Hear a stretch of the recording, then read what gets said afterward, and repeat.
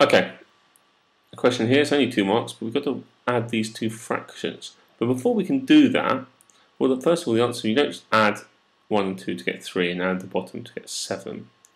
It's really important that to add fractions, the denominator or the bottom numbers have got to be the same.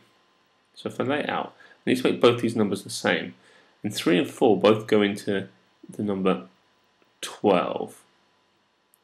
So how did I get from 4 to 12? Well, I had to times it by 3. 4 times 3 is 12, so 1 times 3 is 3.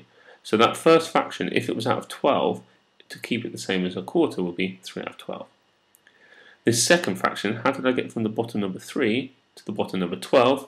Well, I had to times it by 4, which means I have to times the top number by 4 as well. So 2 times 4 is 8.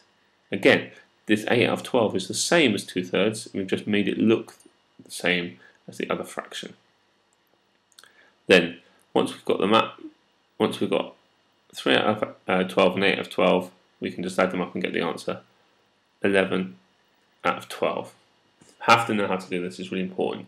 I think this is going to come up on your exam. It's a commonly students make mistakes on this, so let's try and avoid those.